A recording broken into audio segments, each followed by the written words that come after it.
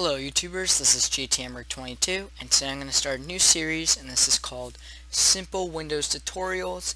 I did start one for Mac, but then my Mac computer died and I built my own Windows computer, and so it's done, and now I'm going to start up with this new series called Simple Windows Tutorials.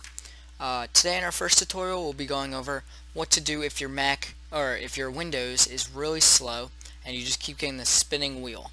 So first what you want to do is on your keyboard hit Control and click and hold Control Alt and then press the delete key. You should get a screen that looks like this.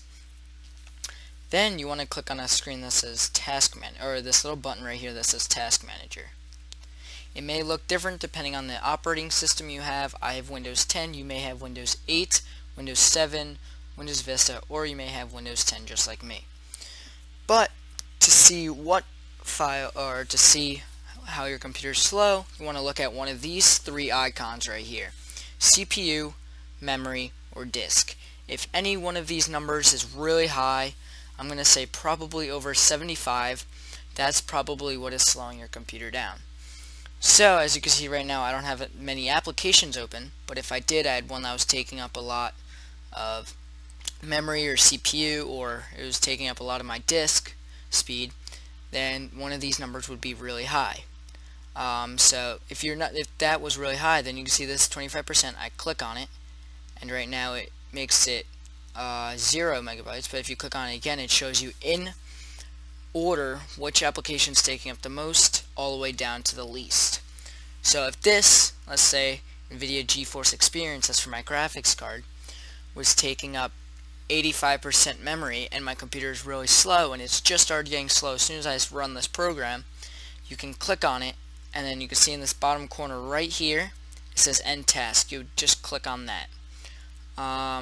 Or if you click on CPU, you can see that it's also one of the top on my CPU. If I go to disk, it's also the top one on my disk, because right now I'm actually using that program to record my screen for this video for you guys. But as you can see on memory, number 2 would be Spotify. For those of you who don't know what Spotify is, it's basically like Pandora. If you don't know what that is, it plays music. You can pick a song and it'll play it for you. And you can make your own albums and stuff like that. It's really cool. But you just click on it and then just click End Task right there, and as you can see it goes away. But it comes back because I have it open. But as you can see now when I click on it, it's not open. There it is. And if I go back to it now, as you can see, it's not there. But if I open it, there it is right here, Spotify. Climbing up. So yeah, that's something you can do. If that still doesn't work, go to Performance right here. You can watch this graph. If it ever gets right here where my cursor is, then you want to click on Resource Monitor right here.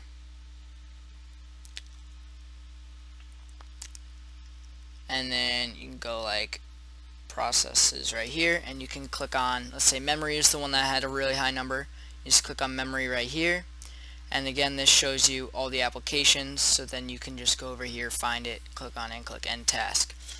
And by doing that, it will actually get your computer speed really fast, because if you get rid of the program that's taking all the data or that's taking up all the space and that no other applications can use it, it will make your computer go significantly faster.